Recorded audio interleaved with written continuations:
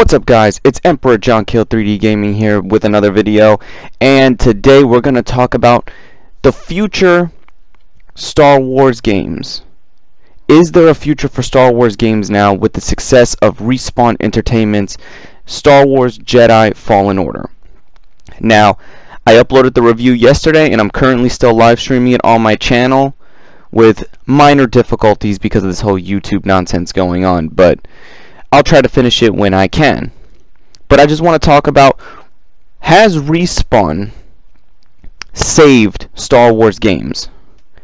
Now, that's a stretch by saying that. Why? Because Jedi Fallen Order, yes, it is an amazing single-player Jedi narrative experience. But there is a lot of things left on the cutting room floor for this game that could have made it even more legendary. But I'm sure, as the developers are keeping an open ear and an open listen to the fandom for this game, I'm pretty sure we will see future updates that will help this game out with its performance problems. They should be able to give us a new game plus mode, maybe some DLC story content, whether they be charged or free, because this game is already worth the $60 packaging alone. So maybe some paid DLC with a little bit of free DLC would help out, you know, as in like a boss rush mode, for example. But should this give a sign to EA to allow other studios under their branch make Star Wars games? You can already trust Respawn. Respawn has crafted this game beautifully, though, like I said, with technical setbacks. But sacrifices need to be made for perfection, and especially with the Star Wars license in the balance. So what do you think they had to do? Craft it this way, or allow Respawn to do this. But now they see what happens when you allow passionate game developers actually make the game the way they want it to make the game. This is how it needs to be done. So, should there be a Fallen Order 2? I think so. Will we see it before the next generation consoles? I don't know. That could be yes or no. Maybe Jedi Fallen Order 2 should be put to the next gen and solely developed on next gen, just so they could fix all the problems they had the first time around. Now, if I were EA, this is how I would handle the future of the Star Wars license. I would trust Respawn to do this Souls-inspired type of Saber Jedi game, this linear experience that would give the players the satisfaction of a single-player story-driven experience. I would let Respawn handle that. BioWare, I would give them the rights to do Old Republic again. I would let them make a canon Old Republic game series, whether it be a massive MMORPG or a regular single-player RPG that's open world and galaxy to galaxy. And then yes, we all know this is going to be EA in between. They're going to want to have a multiplayer shooter or a multiplayer-esque Star Wars game. So the way I would see it is take 2 to 3 years to develop a really good, or 1 to 2 really good single-player Star Wars experiences, and then also give us the multiplayer so we can have different Star Wars genres, you know, different Star Wars play styles.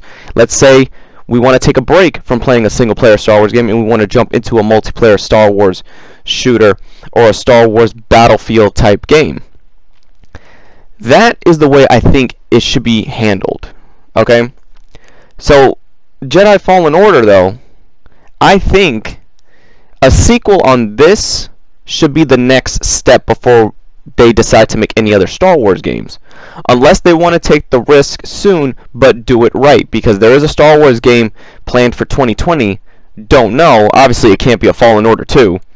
And DICE apparently is dead set on not a Battlefront 3. They're content with supporting Battlefront 2 as much as they possibly can, or to probably even cross-gen it. It's very similar to Left 4 Dead with Xbox 360 to the Xbox One, which I think that's a good way to handle it. Now, what could this game be in 2020? Who knows? But like I said, the future of Star Wars games as a whole is now paved in the right direction. And now EA should understand to stay out of the gaming developers' business. Not by staying out of it. Obviously, they have to have an input in it since they publish it and their name is on it. But let the developers sit back and make the game, the successful game that they want to make. You could see the results. You clearly see the results now with Jedi Fallen Order. You know? And yes, I highly agree with the criticisms this game has. But at the end of the day, it keeps you coming back. And the story is worth going through one or twice, maybe 3 times. Because there's so much emotion in the game. There's so much Star Wars-esque dialogue, both cheesy and serious, to reminisce the entire series. Since this game is obviously set 5 years after the prequels, and we're now into the Imperial time frame, so we're in the middle of both prequel era and original trilogy era content. And I think this was the great point to make the game. And drawing inspiration from multiple different games, yes, may seem unoriginal, but it has never been done in a Star Wars game. The Soul style, the Uncharted style, the Assassin's Creed style, none of that has truly been done in Star Wars before. That's what makes it fresh and unique. Forgive my stuttering, you know. Apologize for that one. But a very unique experience. But what does the future hold? I don't know. Do I want to see more games from Respawn first? Absolutely. Can you trust EA? I would take that with a grain of salt. But anyway, the future of Star Wars games seems to be going on the right path. Let's just hope it stays that way. So, this is Emperor John Kill 3D Gaming. I'll catch you all guys in the next video, and be sure to look out for the next Jedi Fallen Order stream.